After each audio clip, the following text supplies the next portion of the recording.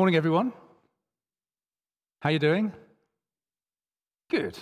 My name's Nigel. If we haven't met before, I'm one of the vicars here, and it's my privilege, and I use that word not lightly, particularly given our theme today. It's my privilege to share the gospel with you, because that's what I want to talk about today. I want to talk about the power and the beauty and the grace. We've been singing about it really, really well, I might say as well. What beautiful songs. Every single one of them about God's grace and calling us to be alive and to be aware of the wonder that once we were lost and now we are found, and to go and take that message out. So we're going to talk about how church is God's mission. Are we up for that? Okay. Sorry, we do that trick every week, don't we? It's really unfair. We're British. We don't have to shout out too much. Anyway, let's pray. God, I thank you for your gospel. What a fantastic story. Really beyond belief that you, the creator of the universe, have never stopped searching us down. We've sung about it and we know about it. I pray that, Lord, you will restore in us the wonder that you put it in our hands. You put this story in our hands and invite us to share your purpose and your power and to be partners with you in your gospel. Help us understand and help us learn and help us be changed. Amen. Well, first of all, I want to tell you about three friends of mine.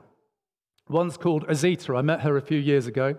And Azita, she was just where I was studying at theological college. She was there for a week doing a week-long course. Azita was from Iran. She'd gone to the UK, started a small business with her husband, had a small family, and she never met a Christian. But one night, I should say, she had a very, very vivid dream. And she dreamed that Jesus came to her and said, "I'm not a God of law, I'm a God of love." And this was a long-standing dream. It just went on. And in that dream as well, she sort of had this picture of a red and blue shield. And then the very next day, she found herself going, as she always did every week, to the supermarket, over to Tesco's. And for the first time ever, as she went in, they've got those sort of lobbies as you go in a big Tesco Extra. There was a little stand there and some delightful elderly ladies who were selling books. And as she walked in, one of them said, and reached below and said, "We were expecting someone, we didn't know who, and we want to give you this." This is the next day after her vision, and it was a Bible. And she went away and read it, and it had a huge impact on her. And she decided, yes, I'm going to make a commitment. I don't know what that looks like. She went to a church, and they led her on, and she came to faith. And then she ended up in Wycliffe, which happens to have a big shield as its logo, a big shield with red and blue on it. Isn't that brilliant? And then also another story, my friend Muhammad, who was actually still living in Iran at the time, also an Iranian. And he was there and again had a vision. No one spoke to him or shared this message that God was a God of love, not a God of law. And Muhammad was taken by this and shared it with his friends, and of course that was very dangerous. And again, he had beatings, he was disciplined by the religious police in Iran. In the end, he had to flee for his life, hiding in a petrol tanker, and he got all the way out. He became an asylum seeker. He got across to France, and they introduced him to an Iranian priest in Calais, and he gave his life to Jesus. Found himself in Calais, and then moved across and got into the UK. Long story short, he is now a vicar today. God rest him. Now, another story is about a friend called Aptin. Similar story, except he was over in the UK, also Iranian. Now, I haven't got a thing about Iran and kind of, don't worry, I'm not going off on one there. It's simply to illustrate that God never stops. God is the initiator of mission. And actually, there's nothing to stop God from actually reaching out. Here's my three friends here. There they are, Azita, Muhammad, and Aptin. Aptin also is a student coming to faith and going into ministry. Again, I'm not making a thing about Iran. I'm not making a thing about going into ministry as if that's a high point of Christian faith. But it's just really interesting, isn't it? That they heard and they responded. God had a purpose. He responded in power and transformed them. And then he's made them partners in mission. Because this is God's missional heart. God is all about mission. If you're going to boil down the entire Bible, all its 66 books, into one metaphor, one little story, if you think about it, all 66 books come down to this one story. God is the shepherd that goes out looking. He goes out looking. He says, I've lost you, but I'm going to have you back. That's who God is. That's what he does. And then even from the beginning, Garden of Eden, there's God looking for Adam and Eve, going, "Where are you? I can't find you. Why are you hiding?" And all the way through to Revelation, you've got Jesus there, the Lamb who is slain, Only he is worthy because he's gone out and sought us. There at the center of the throne was a shepherd who was also a lamb. What a great mystery that is. But it's the sign of Jesus, the good shepherd, going out. As Jesus, who his final words before he goes are, all power and authority is given to me, therefore go, and I will be with you always. And then he disappears. And it's that contrast, isn't it? That he says go, and he goes, and then he's actually not gone. He meets with Paul later on in Acts. All the way through Acts, Jesus keeps turning up because Jesus is missional. Jesus never leaves the mission alone. It's just really interesting, isn't it? Even later on, when Paul's going into the big city of Corinth and going, oh, help, there's nothing going on here. It's a godless city with all kinds of idolatry going on. And God says, don't worry, I've left people around here. And he communicates. So God is doing mission the entire time. But I also want to suggest to you that mission, sometimes we think of it as a fad, as a lunatic thing. We're Christians, we come to church, and if you really feel passionate about it, like a vegetarian or a vegan, you go out trying to change people's minds. Or maybe it's a pyramid sales scheme, you want to go out and you've got the truth, you want to go and share it. Maybe the gospel is simply those stories, those 4 gospels at the beginning of the New Testament. Maybe it's the story of Christmas to Easter, the story of Jesus. But I want to suggest to you that the gospel is way, way more than that. Because you see, the gospel is actually about God and his heart to go and save. And we see that in our reading today. Let's just go back through it quickly. It's about purpose, God's purpose. I wondered why Richard had given me this Bible reading, incidentally, about mission, when I would have gone for the Great Commission of Jesus, or else I would have gone to Romans saying, who will go unless they are sent, and who will be sent unless the church sends them, all of that stuff. But Richard went for this, and I tangled over it, and I kind of muttered and thought, what's he done this for? But actually, the gospel is about purpose, power, and partnership, and it's all there. The gospel he promised beforehand. Now, the gospel didn't start on Christmas Day. The gospel started right at the very, very beginning. God was searching for us and calling us back. And through the prophets, he starts promising that he's going to get us back. It's a gospel of power. By the Spirit of holiness, Jesus is appointed Son of God in power by his resurrection from the dead. And then as we share the gospel, it's that resurrection power in us. We are resurrected literally from the dead, from what we were, from our old selves. His power at work in us lifts us into new life. And then we're not only that, we're called to be partners. We're called into apostleship. It's not just Paul who's an apostle. Apostle is an old-fashioned word meaning sent one. It is all of us who are sent ones. We're called to be partners. And we're called to go out to the Gentiles. That's you and me, incidentally. And it's the people that led us to faith normally, unless anyone happened to meet a Messianic Jew who may have had the gospel too. But mostly we are the Gentiles who are reaching out to more Gentiles. So there's purpose in God's plans, there's power in God's plans, and there's partnership in God's plans. Let's just unpick that a little bit more. First of all, he's purposefully pursuing mankind from the start. And let me tell you this, don't take it the wrong way. God doesn't actually need your help. He actually doesn't need your help. Can you see all the stuff he's been doing through, from eternity to the present day on this little timeline we get to walk on? God is outside of all that, and he doesn't actually need our help. But this is what he does. This is who he is. Look at my Iranian friends. They actually they were exceptional in a way because it was God reaching to them directly. Look at many of our own testimonies, and we may have, some of us do, some of us don't, have people that we can testify they led us to Jesus. Some of us have testimonies where, I just wandered in here one day because God was calling me. I don't know how, but as I look back, I realized God did that. So God is at work the whole time. And God's loving, guiding hand is over it. God has a purpose in his gospel, and each of us here has responded to that purpose. But more than that, God's gospel is powerful. It transforms. It changes people. Some of us, most of us here, as I look around, probably don't have those kinds of testimonies that put you up on a platform and you say something amazing's happened. Some of you do, but most of us, I quite like the ordinary testimonies because they're a bit like mine.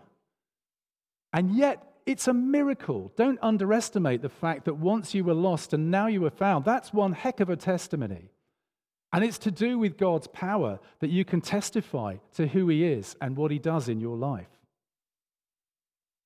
So it's powerful. And as I said already, the resurrection power that Paul is talking about here isn't just about the resurrection of Jesus, but the resurrection that we get drawn into as our sins are forgiven and we say, okay, no longer is it me that lives, but Christ who lives in me. I surrender to Jesus as Lord and Master. That's resurrection power as well. So it's powerful.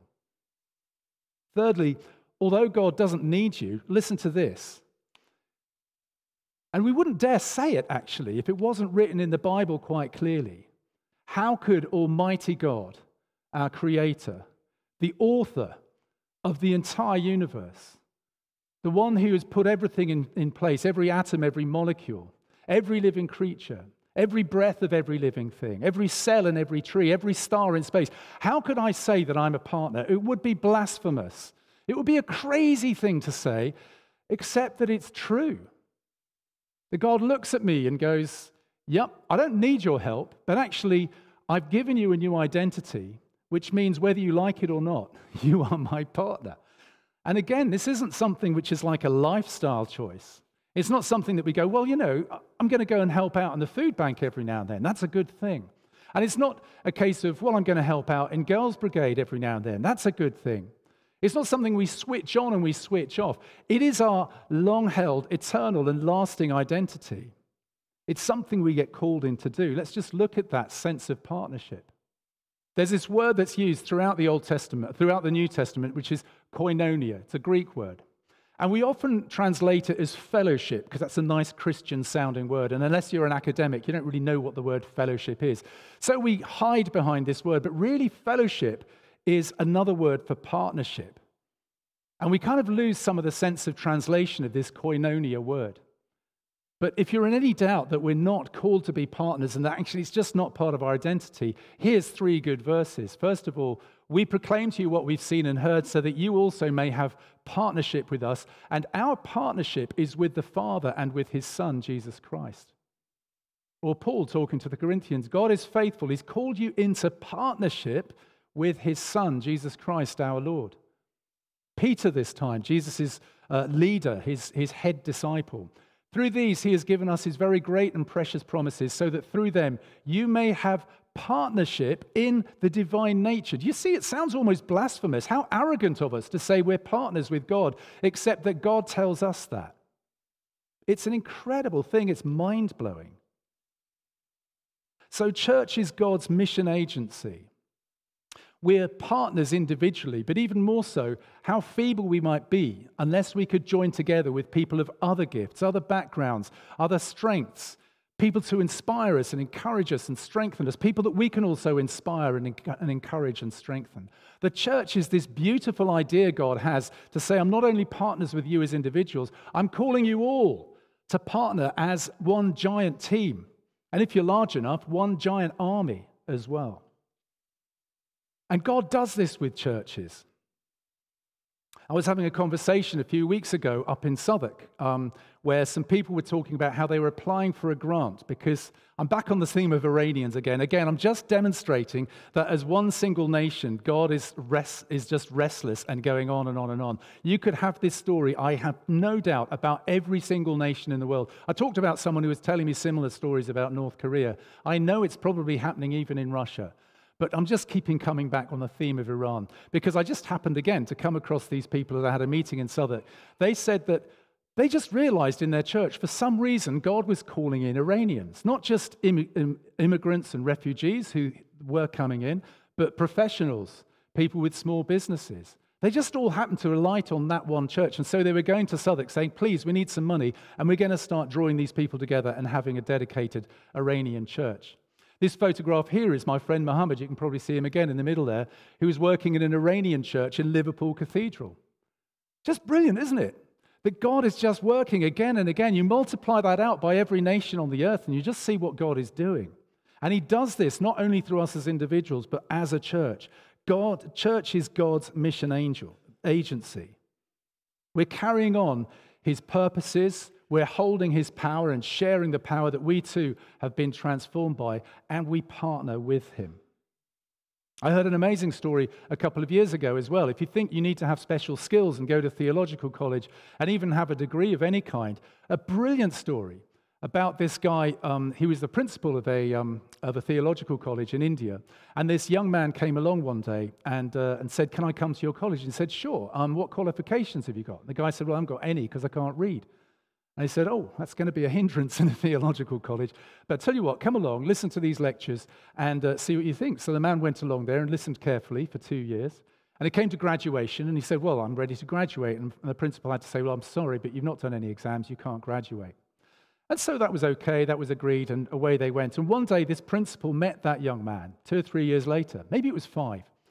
And he said, "Hey, how's it going? What have you been doing?" And, I always wonder what happened to you. And he said, "Oh, not bad. I've planted about 10 to 15 churches in the different rural areas around India." And of course, it begs the question, how did he do that when he couldn't even read? And apparently what he did was he would just sit down before a church service, and his daughter, who could read, would read out the gospel reading or the Bible reading, and he'd sit there and go, "Lord, please tell me what you want to say today." Okay. And he'd go and preach the gospel, and he built church after church. So it is not a specialist activity. It's for anyone, and there is no boundary to what is possible when you do that. My son Gideon goes to a church. Many of you know my son. He's now down in Exeter working in this church. But they have this philosophy where they get to the number of about 150 people. And they go, "Well, that's a bit too many." So they say, "Well, we're going to take 30 people. We're going to equip them and encourage them and resource them and bless them, and we're going to send them out." The last time I went to visit his church, they were having a Restore the Core session because they'd given away about 20% of their number in the church to start a new church. On this occasion, it was called St. Basil's, and it met in a barn, and it specialized in targeting farmers. And apparently God is doing great work in East Devon among farmers. Isn't that brilliant? And again, this is the story of that particular church, Exeter Network Church. And I'm really challenged by that. I think that's absolutely fantastic. So let's now turn our thoughts to St. Mary's as God's mission agency here in Reigate and Red Hill and wherever you may be drawn from. Well, there's lots to give thanks for, let's face it. We're bucking the trend in terms of what we read and hear and know about the church across the nation. Thank the Lord for that. Thank the Lord that in this retreat for 5s and 6s, they went off to Carity Wood, which is a lovely kind of retreat center for kids and stuff. Around 10 kids, maybe more than that, made a commitment to give their lives to Jesus. Isn't that awesome? That's fantastic. 15 to 20 kids went to the Satellites Festival in the summer and made a commitment. God's working on them, talking to them, speaking, drawing them in. It's purpose, power, and partnership with the people that are sharing the gospel with them. But then we have new joiners all the time. I oversee the life groups, and it's a joy. I've had a conversation with someone. I don't know if you're here today, because I'm not sure I've actually met you yet. But you said, "Can I join a life group?" And I said, "Well, I don't know if there's space for where you need to be. But I tell you what, let's start a new one." Isn't that amazing? When we had the baptisms the other night, 3 of those people, I believe at least 3, had been on the recent Alpha course. So God is alive and working with purpose, with power, and in partnership with St. Mary's. It's all the same hallmarks. And let's go back to that church planting idea now. Let's look at something that's really encouraging. This is another story about St. Mary's. There we go, success for new church. Some of the old people, who remembers this in the church? God bless you. I'm seeing some hands here. This was St. Mary's 30 years ago. And if you look very carefully, right in the center, with the darker kind of top on, in that sort of second row, you'll recognize our very own Mike Fox that was giving the prayers here. Isn't that brilliant? That St. Mary's, and it's 50 adults and around 20 kids, were called, equipped and trained and prayed for. Isn't that a fantastic story? I know you're all sort of looking, I recognize them. Look at some of the names. Are the Bowens here today? Yes, there's just one today, but I know, isn't that fantastic? This is something we did, but friends, it was 30 years ago. It's no doubt, it's really encouraging. I just want to look at it a bit more. Go on, Kate, let's have another one. This is a letter I dug out. Mike was showing me some of the paperwork. This is a letter from someone I heard called Richard I, Richard Thompson, who was a vicar here about 30 years ago. Richard I, and he's writing to Mike, and he's saying this: "Thank you very much for your letter and list just received. I'm absolutely thrilled that you're taking this great step of faith. The Priory congregation," that's what they were called because they went down to the Priory school, "are going to leave this Sunday morning after the first 30 minutes. I love this bit. Obviously, they'll need to leave their cars parked somewhere, otherwise they'll be blocked in until 11:30. Or a letter from the area dean. This is the person that kind of oversees the cluster of churches. And again, some of the things he says, it's an immense encouragement to see a church community prepared to be forward-looking and at least a little adventurous, and to take Christ's invitation seriously, to go. We so often seem to be expecting people to come to us. Isn't that exciting? That was something that happened here at St. Mary's. But friends, I'm sure you've realized now, you saw Mike just now, and he's not getting any younger. That was 30 years ago. No offense, Mike, but it's time we started doing more of that. I think Mike's done enough, don't you? So perhaps it's time we start to think radically, what is God's purpose? How can I use God's power? And how can I partner with God? And the overall upshot, it's a great story. Some people have drifted back into St. Mary's. God bless them. They're most welcome. They actually went on from primary school. They went and formed they tried to join with a church called St. Peter's. And ultimately, their combined forces went over to St. Luke's Church over in Sandcross, which was struggling at that time. Here's a photograph from about 2 or 3 weeks ago where they were licensing in the new vicar. St. Luke's is thriving. God bless them. They're a great church. But just in case you're in any doubt, don't take any credit for that, St. Mary's, because it was God who did that. Can you see? God inspired, God gave that message to people and partnered with people in St. Mary's to go on that journey, not knowing where they were going, and ultimately to find themselves there. And when you go to St. Luke's, there's many people there that track themselves back to St. Mary's. But that's where God has sent them on now. So it's time to stop being nostalgic, because that was in the past, and it's really encouraging, but we can't really take any credit for that. It's time to stop being nostalgic and look forward and say, well, what are the ways in we can do things? We're doing all this great stuff as a church, but are there even more radical ways that we can do stuff? I simply ask you this: are there additional ways we could partner with God as his mission agency? What could we be doing? How can we raise our sights? Because we do great stuff. I'm not knocking you, I'm not being critical, but I am inspired. And I do know this, that the world really, really needs the church. And if we're resourced and populated and talented the way we are, I believe we actually have an obligation to do all that we can, to share, to encourage, to reach, to invite, and also to strengthen those brothers and sisters in other churches, perhaps, who may be needing that encouragement and strengthening. Could we be doing more than simply expecting people to come? Could we be exploring how we could pray into God's purpose, God's power to intervene in life and to change lives? Could we be doing more to live up to our calling and identity so that partnership isn't just a choice for the lunatic fringe, but it's what we take on board and think, whoever I am, whatever gifts, background, connections, neighbors, friends, family I have, I can do that bit of partnering in the gospel. I want to close with a final letter around the church plant that Mike shared with me. And it's from the Bishop of Croydon, our local bishop, called Bishop Wilfred. He's not here anymore. That was 30 years ago, if you haven't had the message. And again, it's really encouraging. And I'm sorry, I've kind of spoken for 20 minutes, and all I had to do was really show you this letter because it's all in this. I guess it would be because he's a bishop and he's more brilliant than I am. So he says this, and I'm summarizing. Well, in fact, that's that second paragraph. One of the many captivating images of God we find in Jesus Christ is of a loving Father who is forever reaching out. He treasures the long-serving, faithful Son, and he rushes out to meet the returning prodigal. He values the 99 highly, and he goes out to find the missing lamb. There is a restlessness about the love of God that locks that love onto those who appear to find it who appear not to find it in their own lives, or unable to recognize its presence in their lives. And as our lives are flooded with this love, so we are swept away along by it towards those he loves and wishes to embrace. That's it. That's mission. Read it again. It's great.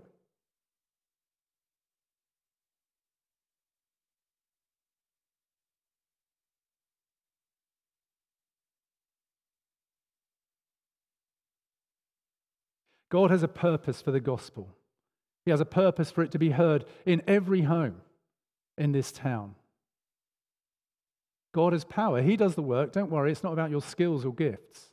God has power, and he has done great things, and he will do great things. Be confident of that. And God is a God of partnership. He has made us to join in with the Lord of the harvest. He wants to bring his purpose and power to our town, to our neighbours, and everyone that he puts us in touch with.